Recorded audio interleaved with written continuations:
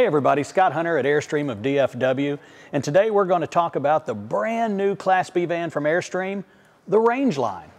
The Rangeline is built on a new chassis as opposed to the other chassis that Airstream generally builds on, the Sprinter chassis. Here we're going with the RAM ProMaster.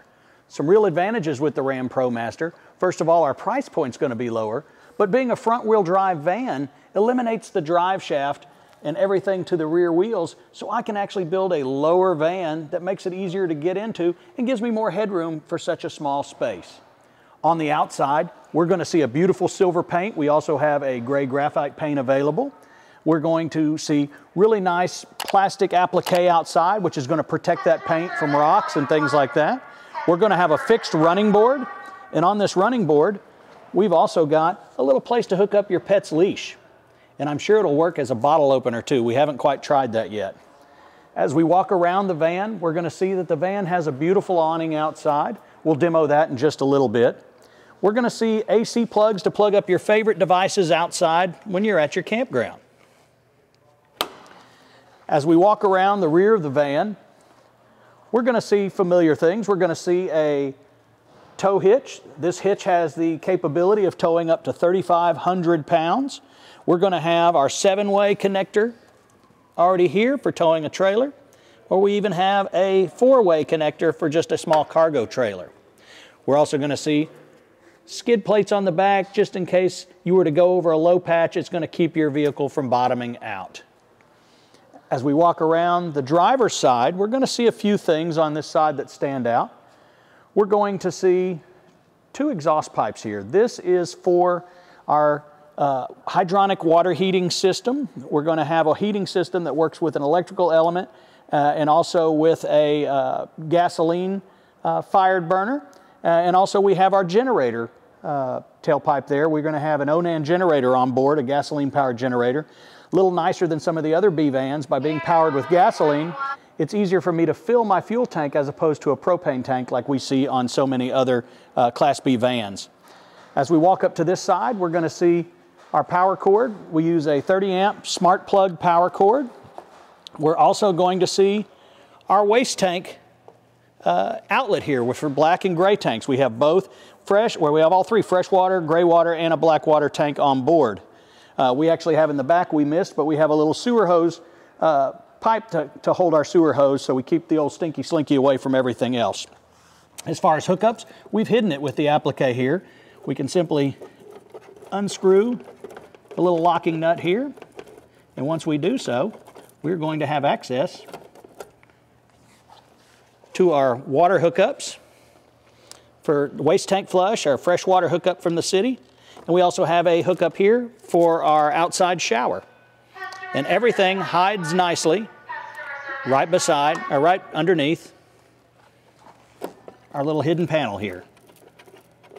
So it leaves less to be drooping down. And as we come up toward the driver's compartment, we're also going to see where we fuel the van itself. The van holds 24 gallons of gas.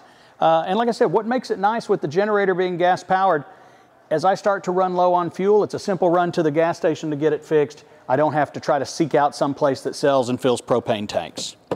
Before we go inside, I wanted to show a couple more things that I might have missed and I think are real important for everybody. As you open the rear of the van, you can see the spacious storage area you have going into the van with the airline tracking here on the floor to secure things like bicycles or anything else you might want to tie down.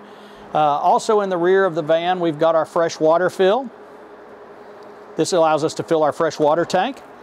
We have our storage battery disconnect here, and we also have a little AC outlet there if we want to plug up something outside.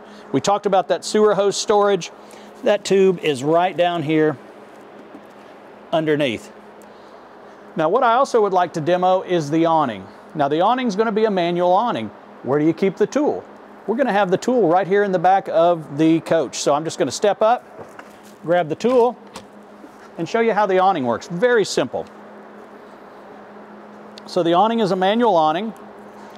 For a short guy like me, we need to extend it a little bit so I can reach it. Once we do that, the awning rod simply goes up into the awning, and we just extend it out.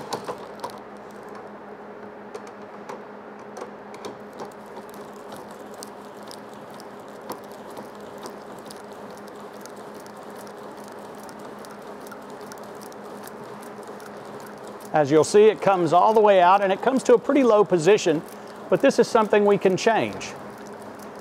Depending on where the sun is shining, we can certainly use the awning in this way as a non-supported awning. We can see how far it comes out. Really comes out a long way to provide you a great deal of shade. But what happens if I want to make this awning a little more stable?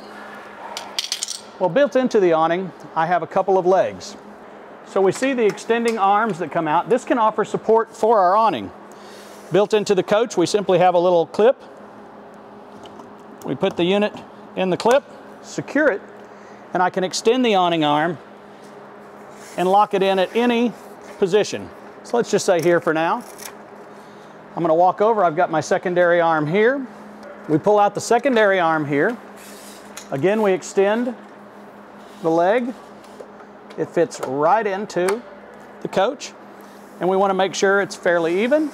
We come up, and here we have a beautiful awning to sit under, and we've got a wonderful patio light under the awning. Now, let's take a look inside. All right, we're going to step into the coach at this time, but we notice the coach is dark inside. With a lot of Class B motorhomes in general, we've got to go inside and fumble around for where's the control panel? What do we have to do to turn the lights on? Well, what we've done here is we put a simple master control switch right here at the door. Just with a push of the button, my main lights will come on, and I can also fire up my patio light.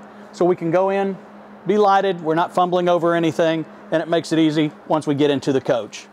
So come on inside and we'll take a look around. So here we are in the chassis of the Dodge ProMaster. We're going to see a wonderful digital gauge cluster right up in front. We're going to see smart wheel controls, gear shift easy to handle. We're going to see an electronic parking brake to our left, power windows and locks. We're going to see all of our climate controls. We're also going to see this wonderful large screen which will control so many of the features here in our unit, anywhere from music to our comfort settings, navigation, phone settings, vehicle settings. Takes a second for them to load. And of course, different apps that we can download and have on our unit. We've got charging cables right here available to us. We also have a wireless phone charger right here in the front where we can set our phone as we travel. Now, a lot of vehicles will have a rear camera where once I put it in reverse, I can see it, and I put it in drive and I no longer have eyes behind me. Well, what I have here is I've replaced the rear view mirror with a video screen, and that allows me to see behind me, to always have eyes behind me, just like I were looking through a regular rear view mirror in an automobile. So nothing like the safety you're getting out of the ProMaster. We've got airbags for the customers. We've got front airbags, side airbags. So we want to make sure if there's ever an incident or an accident, you're in the safest place possible. Well, we've kind of seen the chassis here. Why don't we turn around and let's look at the fun part of the motorhome, and we'll just see what this thing has to offer. Well, we've moved from the chassis, and now we're going to talk about this wonderful dining area. The dining area is not just for eating or playing games, but it also has a practical and safety sense for the passengers. We've got 3-point seat belts for 2 folks back here. We've got tethers built in, so if we ever needed to do a child seat. Well, do those 2 people want to eat or play cards by themselves and these chairs not turn around? Well, guess what? These chairs can turn around. I'll demo with just this one right here. Just a simple touch of a button, our chairs spin. We can spin this chair also, but what about a table? Well, this table can be adjusted forward or backward, but it has a couple of settings that allow for some extra use. There's a little release here. I can bring this table around and lock it here. Now, if I'm cooking, I'm in the kitchen, it's extra counter space for me. We're still leaving this person out here, so let's go ahead and pull that button and go to the second adjustment. We can go straight out. That gives everybody some room, or we can even go a more direct approach and give them their own little section of table. So, real neat table. It turns, it changes. It's going to help people to have a good time in whatever situation they need. We can see all the positions there back as we put it up. Our window coverings, we're going to have Velcroed window coverings that when we bring them down into a closed position, we'll offer some extra little storage cubby holes for whatever you might want, some books or something. But you see it certainly blacks out the window and makes it a really dark atmosphere. So when you're at sleep at night, we can blacken all the windows out. Our little lights here, we mentioned reading, maybe some books and things. These little lights have the ability to turn around and angle however works best for you. So super nice there. We've got a little storage overhead. We've got a wonderful exhaust fan that we have right here. If we're camping, we don't need the AC. We can open up the windows, the doors, the screen, and we can have a really nice time and have a nice breeze going through. Our cabinets, really nice cabinets. 2 heavy spring hinges on either side. And one thing that we're seeing here with the latches is a little different than we've seen on a lot of coaches. This latch actually locks and secures the cabinet. So it's not just cosmetic. When I push that in, this cabinet is secured. So we're never going to have it pop open during transit and have anything fall on our head. So a nice new feature with the Rangeline's cabinetry.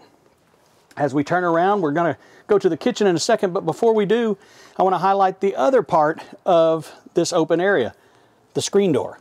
Some places have just a little Velcro zippered screen. We have an actual proper screen door to help keep all the mosquitoes and stuff out when we're camping. Now, as we walk into the coach, we're going to see a very streamlined 2 giant screens of controls. So what these screens do for us is it allows us to control everything in the coach. We have generator controls. We can monitor our tanks. We can control lighting. We can control all our generators and batteries, and we can know how they're all functioning. We can control our air conditioning system here, not to mention diagnostic settings inside the unit itself. Well, the second screen, you ask, what is this? Well, this is that hydronic heating system we briefly mentioned outside. It is made by a company called Timberline, and what it does, it is your heater or water heater. It's a combined system, and using either a gasoline burner or an electric element will allow you to heat the coach or also create hot water for you for your sink, for your shower. So there we have it. Now we're off to the galley. The galley is quite simple in the Rangeline. Roomy, I would say, but you got a nice slide over the sink. We have some electrical outlets with USB plugs that we can hide. Just simply put back into the counter, so we have a nice smooth counter. Little cubby holes for spice storage is here. We do have a nice bamboo sink cover. We've got it all put away in the goodie box. But you might say, okay, where's my stove? How do I cook something without a stove? Well, we figure people don't always cook inside, but on the off chance you might, we've included an induction cooktop that simply sets up onto the counter. You plug it right into our plug here, and you're ready to go. Now, this induction cooktop, along with our microwave, can work off our inverter, so we don't have to have our generator on. We don't have to be plugged up to power. We can run either of those items just off our battery bank. And our battery bank is a 270 amp hour lithium battery bank, so it gives us a lot of time if we want to just pull over and boondock and camp a little off the grid, as they say. All these drawers offer nice storage. The cooktop goes right back in there. Since induction burners are not hot, it's something you can put up right away. We've got excellent storage throughout. We've even got a nice little trash can spot. Not many people have that, so we've got a place for a trash can that we can take out and empty. And we also got a little place we can put a roll or two of bags right there, so we always have something with us. More storage throughout the kitchen. Big storage here. Storage here. And of course, storage down below. Now in our kitchen, we also have our entertainment. This is a JBL Bluetooth speaker. We can take our phone or our tablet, Bluetooth it to there, and we've got tons of enjoyment. That speaker will fill this place with sound. And if we want to remove this speaker, we simply undo the latch here. We can take that speaker outside and enjoy it outside. As we move deeper into the galley, we're going to see a little bit more storage. We've got storage here, storage here. So lots of good storage. This is our microwave. It is a regular microwave, not a convection. And like I said, it is small enough we can run it off the inverter. Our refrigerator is a really nice refrigerator. If you notice, it's white on the front. People say, oh, why not stainless steel like the microwave? This is a whiteboard. This is something you can draw on with an erasable marker, and you can keep notes, make menus, map out your routes that you're going to hike. Anything you want, you can write right on the refrigerator. And of course, inside the refrigerator, we have a little freezer box up high, and then of course a nice spacious fridge below. So that's the galley. Now we're going to move into the bathroom area. So come on, let's take a look. Oh, hey guys, didn't know you were still here. Hey, this is the bathroom of the Rangeline. A lot of people are worried that these small motorhomes would have small bathrooms, but you can see you've got some elbow room in here. You can certainly move around. We've got a toilet. It's an all-in-one toilet shower area. We've got a nice fogless mirror here that's magnified. We've got our wonderful shower handle. But you think, oh, do I have to brush my teeth in the sink in the kitchen? No, we have a revolutionary style sink that simply folds down from the wall. The faucet comes up, and we have the ability to use this as a sink. As the wastewater is here, we've brushed our teeth. To drain it, as we close it, the water drains down into the gray tank. So what a neat little thing to have that secondary sink here. And this tambour door really adds for some space. So many units have a square door or something that just doesn't allow for that extra room. And this door just really comes across nicely and still gives you some room to work inside the bathroom. So that's the bathroom of the Rangeline. Now let's move to the rear and just see how we sleep in this thing. Okay, everybody, now we're moving back to the bedroom / garage area of the Rangeline. So our bed will fold up out of the way, and we kind of saw this from the back of the unit when we looked in. We've got the tracks in the ground. Maybe we can secure our bicycles, secure any gear that we're going to store in here, because our bed folds up out of the way. Now you might say, oh my goodness, but look at this back here. That's just a wide open deal. Well, this will secure down and come all the way down. So if someone does have to get into the back of the coach by opening the back doors, I'm not letting cool air out or hot air out. But what happens if there's an emergency? Oh my goodness, I can't reach the zipper. I've got my bed in place. What do I do? Well, we notice the exits are clearly marked. All we have to do is push our hand right here, and that will release and open for us. So a nice safety feature. That, like I said, really stands out, so we don't have to go through all the different deals to unzip everything. Now, if we do want to have a screen window, we can have that also, and that's available with just a zip down screen, so we can have everything open like so. All right. Now, how does this bed work? Well, first of all, before we do that, we want to show the storage back here. We've got a storage drawer on this side. We've got some little cubbies on this side. Now we do have a lot of our battery banks, water tanks. We have a lot of things under here, so storage is a little limited, but we still keep some, and we keep some wonderful storage up high. Now we saw that nice computer screen up front. What a great thing to have, but what if I'm back here? Well, we're going to have back here a little control panel also that you can certainly use for controlling everything. Not to mention a smartphone app. Now we see no TV, we see no radio, we saw the Bluetooth speaker, but what would I do if I wanted a TV? We've offered mounting screws back here. We have a power outlet, and we also have a place to pass an antenna wire through. On the roof there is no antenna. So how do you watch TV? Well, we've left it open. So many people don't watch TV. It's something they don't want to do when they go camping, but some people need Wi-Fi. Some people want satellite. So we've pre-wired all the way to this point from the roof, so you can add a satellite dish, install it. You can add a Wi-Fi signal booster. You can add a Wi-Fi hotspot. You can add a TV antenna. Whatever you want to add, it's your choice. You and the dealership can get together, and we can figure out what you want to do inside as far as for your electronic entertainment, if you want anything at all. Back here in the bedroom, one thing I want to point out, a couple more storage bins. But also, we have back here a wireless charger, kind of like up front. So we can take our phone, clip it in, and we've got wireless charging right here. Let's say you have a secondary device. There's a little shelf up here, and you can plug in that secondary device also. So what I want to talk about now is how do we go to bed? So what you do to go to bed is we've got a folding mattress system, and it's relatively easy to work.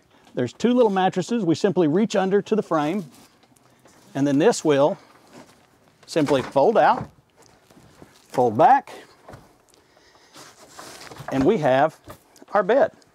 Really a nice sizable bed for 2 people. But how do I get up in this thing? I'm getting older. It's kind of tough. Well, look at this ingenuitive thing that they've built in here. We have a step that's built in. Got a little storage under the step, but this step is solid. As you can see, I can bounce on it, but it makes it easy to get up into the bed and just as easy to get out of the bed. And one more little highlight of storage back here we didn't talk about is our doggy bowls. If you take your 4-legged friends with you, you've got doggy bowls here. Of course, if you don't, this whole insert can lift out and it can just be a regular storage drawer for you. So as we see, the Rangeline motorhome really has everything you need for a wonderful camping adventure. And I think that you should give it a try and see how the camping world works for you.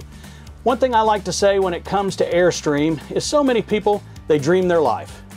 How about living your dream? And why not do it in your new Airstream? This is Scott Hunter with Airstream at DFW. See you at the campsite. Thanks for watching our video. If you have any questions or any recommendations on content you'd like to see, leave a comment below. If you enjoyed our video, be sure to like and subscribe. Thanks again from Airstream at DFW.